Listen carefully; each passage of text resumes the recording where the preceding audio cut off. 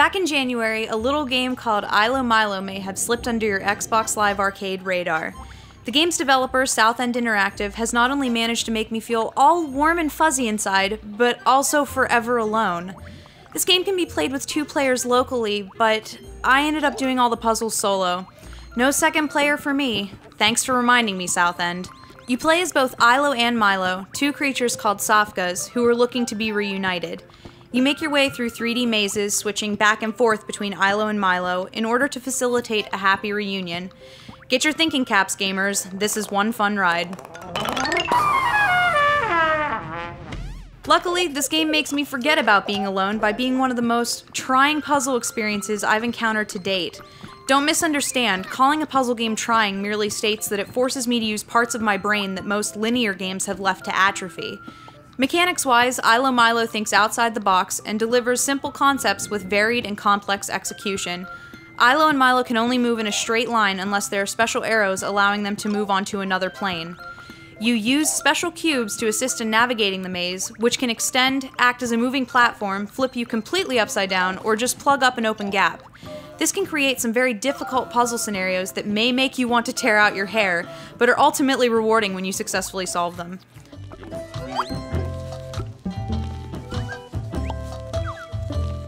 SouthEnd offers the player many facets of gameplay that makes ILOMILO incredibly satisfying and worthy of multiple replays. You can rush through the game and just solve every puzzle, Leroy Jenkins style, or you can attempt to solve the puzzle in the least amount of steps, garnering a place on the Xbox Live leaderboards. Of course, there are unlockables to be had. Collecting records on each level will unlock music, which is a massively entertaining part of the game. The composer, Daniel Olson, creates a truly wonderful and unique soundtrack that retains a childish air while bordering on, well, strange.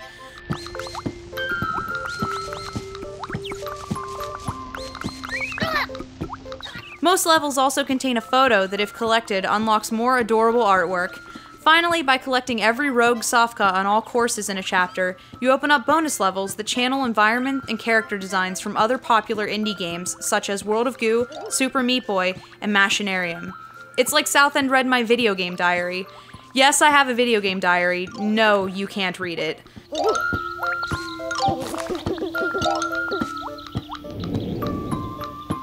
ILOMILO may seem as though it were tailored for children, but make it past the first set of levels and you'll feel like no mortal child could decipher some of these brain teasers.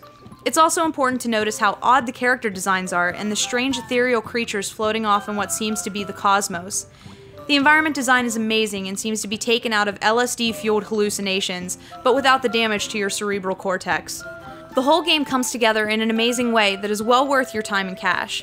You've got 49 superbly designed levels to get through, plus multiplayer shuffle, which now supports up to 4 players simultaneously, all of which goes for $10 on the Xbox Live Marketplace. If you're feeling feisty, pick up the Autumn Tale DLC for an additional 25 levels for $3. The game will take a while to complete, so sit back and relax with this fun and challenging title.